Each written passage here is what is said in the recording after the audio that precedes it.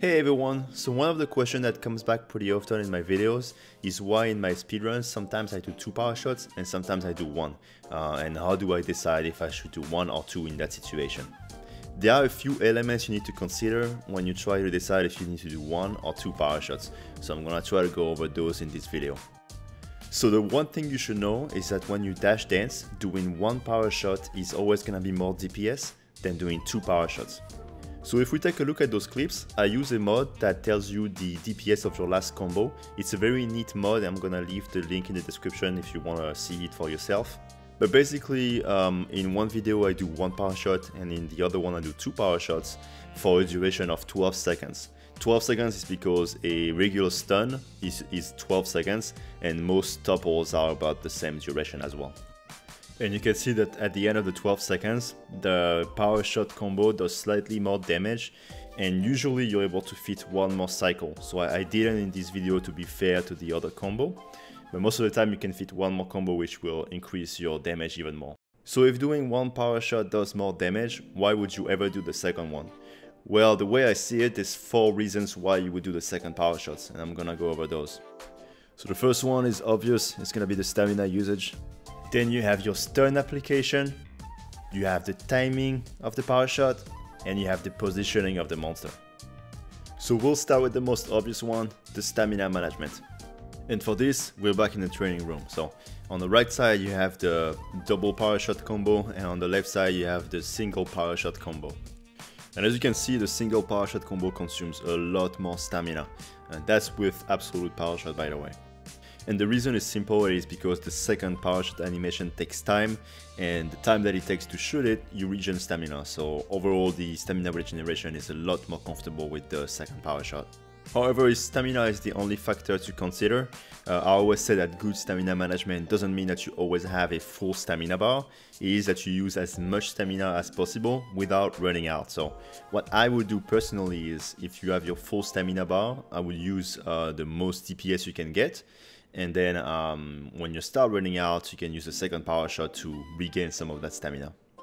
So it's just something to keep in mind, and remember that with regular power shot your stamina should be a lot more comfortable, so you'll be able to spam that single power shot combo a lot more. So let's take a look at the stun application next, which is the second factor that I like to consider on if I want to do a single or a double power shot. So as you know, if you use absolute power shot, your power shots will inflict KO and exhaust damage. So that means that for the combo that use 2 power shots, you will inflict the KO damage twice in the combo instead of once if you just use it once. So you will inflict more KO with the double power shot, obviously, than with the single power shot. However, spamming the double power shot to get the KO fast is not always the best idea. Sometimes you want to delay your KO a little bit. For example, if you have a monster that just went down, if you get a KO right away, you're gonna cancel the down too early and you're not gonna benefit from it. So that's especially true on the Apex that tend to fall down quite a lot. So if you know your KO is coming, it's actually better to do the single power shot combo to delay the KO to the end of the down rather than get it at the beginning and just waste your topple. And similarly, if you're trying to get a KO right away because you need it now, you can spam the double power shot combo to get it earlier. So it's really a matter of, you know, what you need, but just be mindful that double or single power shots, if you're trying to get a KO at the right time, you can play with that. So the third element that helps me decide if I want to do 2 power shot or 1 power shot is the opening that the monster is giving me. Basically, in Rise, unlike in World, the power shot and the regular shot do the same damage. So what you want to look for in an opening is how many shots you're able to put in. Can you put in 2 shots, 3 shots, 4 shots, 5 shots? And depending on that, you're gonna decide if you want to do a combo with 2 power shots or 1 power shot. Let me explain. Let's take 2 situations. The first one is a monster that gives you an opening for 3 shots, and the second one is a monster that gives you an opening for 4 shots. If you look at the clip, you can see that the second power shot combo gets the 3rd shot faster than the 1 power shot, and that's normal. It's because firing a second power shot is faster than dashing.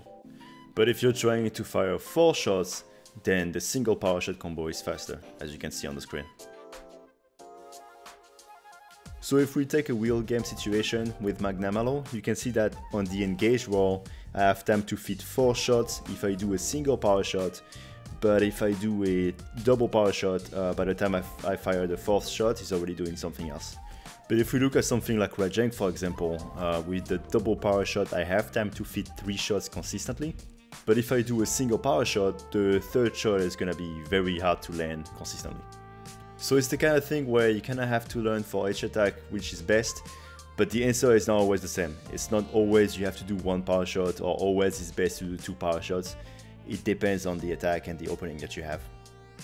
This is probably the biggest element that helps me decide if I want to do 1 or 2 power shots, so I will be very careful of that. The last element that helps me decide is the monster positioning. So it's a bit hard to explain, but I'll do my best. Sometimes the way monsters move make it hard to aim at their weak point, especially if they have a awkward weak point like Valstrax or Apex Rathalos or stuff like that. It is sometimes easier to adapt your combo depending on their movements to match their movements with your power shots. Let me explain. So let's take a look at the Apex R0s.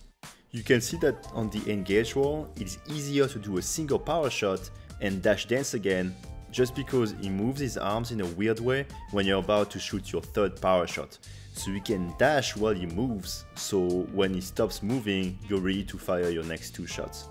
But when he's getting enraged, it is the opposite, where it's easier to land a 2nd power shot, and then when he starts moving his arms, then you can dash and be ready for the next 2 shots when he stops moving them. There are a lot of situations where a monster tends to move their head a lot, which makes it hard to aim. So adapting your 1st or 2nd power shot to adjust for that can help a lot. So I think that's pretty much it for this video. It's not as cut and dry as do 1 power shot here and do 2 power shot there, but hopefully the element that I gave you will help you, have a better decision making when it comes to doing 1 or 2 power shots. I hope it helps. See you guys next time.